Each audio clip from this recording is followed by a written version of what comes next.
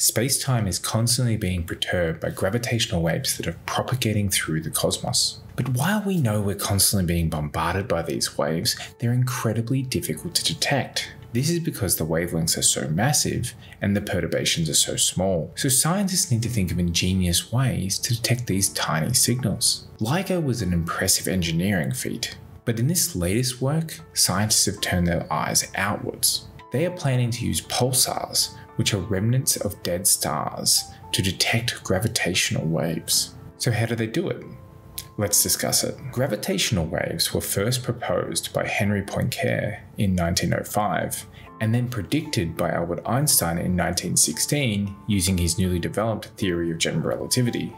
Now, there are many different sources of gravitational waves, from supernova to rotating massive bodies to fluctuations from the beginning of the universe. Often when we're talking about gravitational waves, we're referring to those generated from two massive bodies rotating each other and then combining. These massive bodies perturb space-time, curving it around them. When these two massive bodies orbit each other or combine, the space-time curvature interacts in a way that generates large waves or ripples that propagate out into space. We have managed to detect this type of gravitational wave using both the Laser Interferometer Gravitational Wave Observatory, known as LIGO in the United States, and its Italian counterpart, VIRGO. These interferometers work by sending a laser down two paths, which are then reflected back and measured.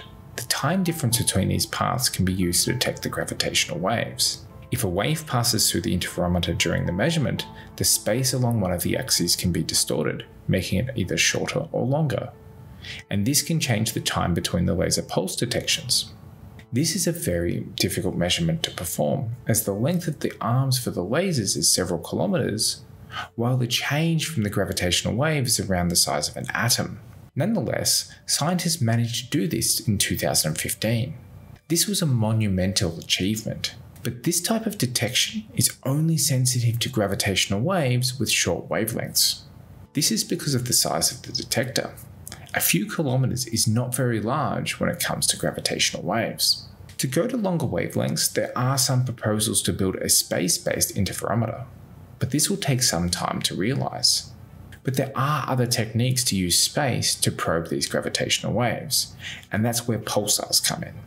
Pulsars are remnants of supernova that emit highly energetic jets of particles from their magnetic poles.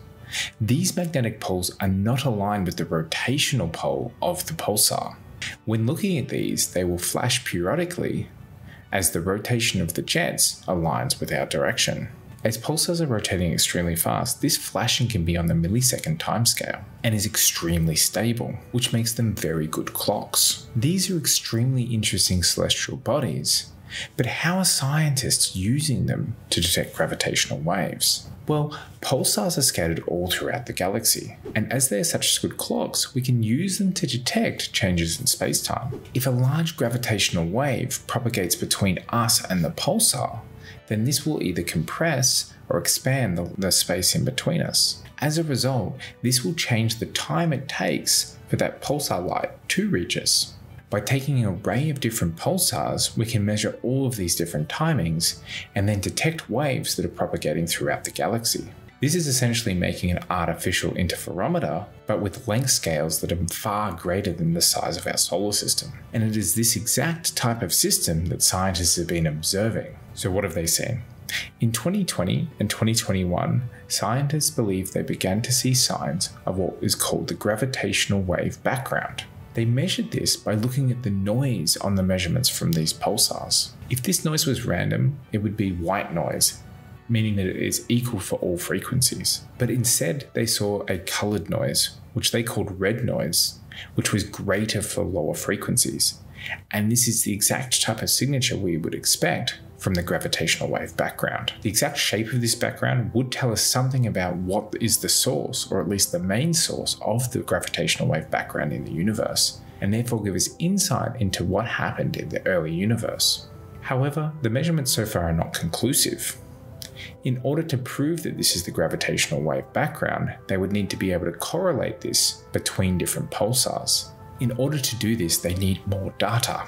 Unfortunately, in December of 2020, the 300-meter Arecibo Observatory in Puerto Rico had a devastating failure where the support cable snapped after being damaged by a hurricane, destroying the observatory.